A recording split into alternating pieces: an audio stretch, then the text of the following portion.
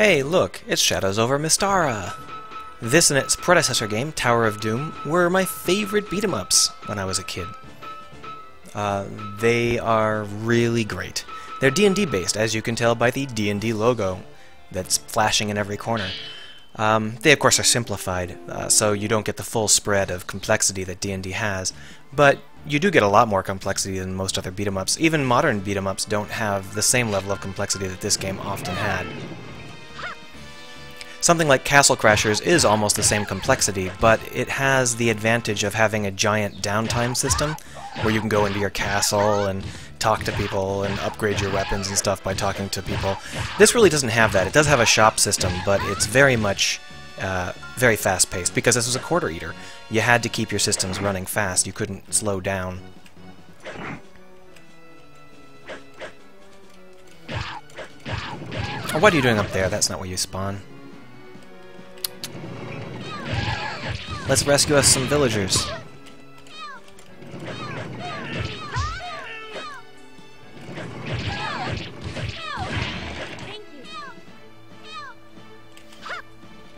So this was my favorite game in the arcade, but it was also my favorite game when I got a home computer capable of running MAME. MAME is what used to be required if you wanted to run this game. I'm going to name my character and it's going to rename her to Lucia. A nice little detail there.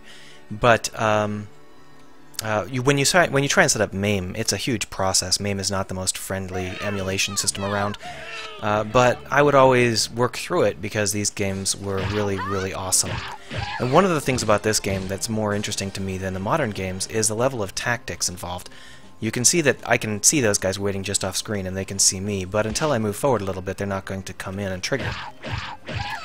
Understanding what triggers which enemies and when they're going to attack and how they can attack is critical to playing this game, and it has a very different feel. In Castle Crashers, if you have an enemy that's on the other side of the screen, you can reach them in like half a second. You can just dash over there real quick. But in this game, if the enemy is on the other half of the screen, you probably don't have enough time to reach him before the battle ends. And you've got to keep your eye on all these enemies you can't reach, because they'll throw out some kind of middle or long-ranged attack and screw you over when you're not expecting it. So it's a much more tactical game than you might expect.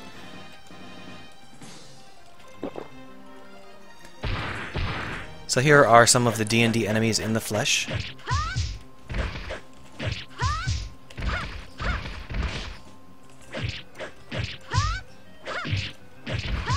Sorry, they're kind of boss-like, so I'm concentrating a little bit.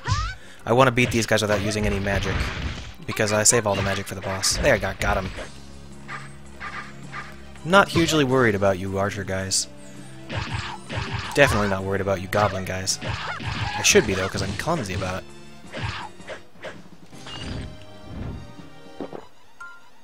Alright, here's the first big boss here. And the elf I always chose as a kid because she was the strongest. In the early game, the elf is just really overpowered. She's like the red mage. She can do basically anything she wants. And I'll show you that now when I fight this boss. But the problem is all of the other characters would gain levels and get stronger, and the elf really wouldn't.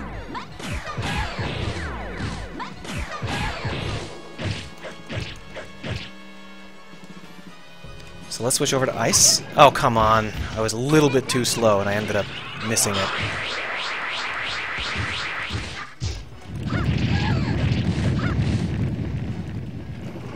The inventory system in this game is something you really have to master, and it is not straightforward. Oh, I'm out of ice. Switch over to fireballs. I guess they had the same idea I did.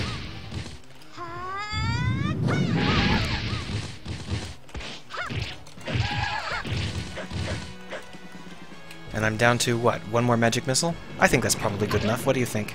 Well, let me go ahead and get run over a couple more times before I show you. Oh, that didn't work. Got ablative armor in the form of your random dudes. That's fine, though. Although I didn't kill him, the boss does have a timed limit here. And this is what was interesting about this game. It was a quarter chewer, but if you wasted your time, it was like, I have to get this guy moving, because I'm a quarter chewer and I need this guy to move on. And so, if you wasted your time, the enemies just end up killing themselves or running away. And of course, you don't get anywhere near as many points as you would have. But you can see that as an elf, I have 4 level 1 spells, and 3 level 2 spells, and 2 level 3 spells, and she starts ridiculously strong. Anyway, I thought I'd just show you a little bit of this game, because I like it so much. But I'm not going to play the whole thing in front of you. The only way I'd do that is if I was going to play it multiplayer. The Steam version has a lot of more new features. One of the features I really appreciated is this way that I could set it to look like my old memories of this by adding in the scan lines and bringing away the smoothing. I think the smooth version actually looks bad, but that's just me. In addition, it has a whole bunch of challenges and extra options stuff and a whole bunch of unlockables, and yeah, some trophies. You'll notice that I did not get my magic back from stage to stage. Nasty, huh? You gotta die and spend your quarter to get your resources back.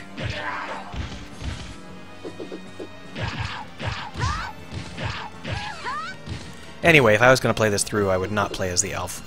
She's a little bit too limited for the end game.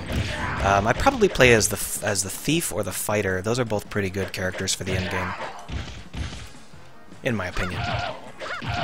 You notice that I haven't used any special moves. This game is actually full of really great attacks that you can do, like dashing attacks and all sorts of other stuff.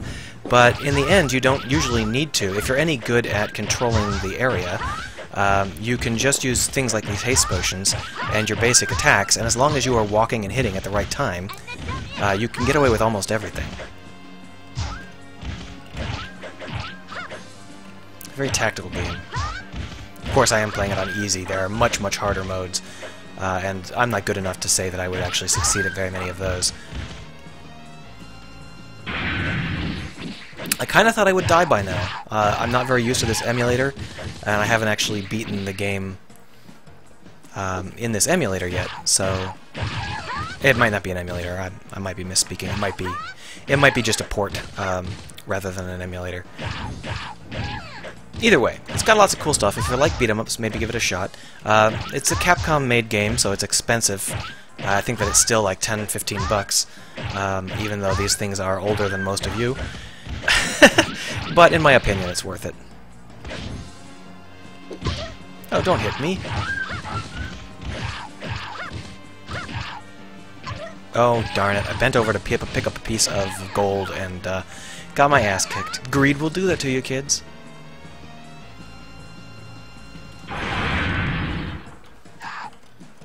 A grabby hands. Oh. It's okay, you don't have to release him. I'm happy with you not releasing him.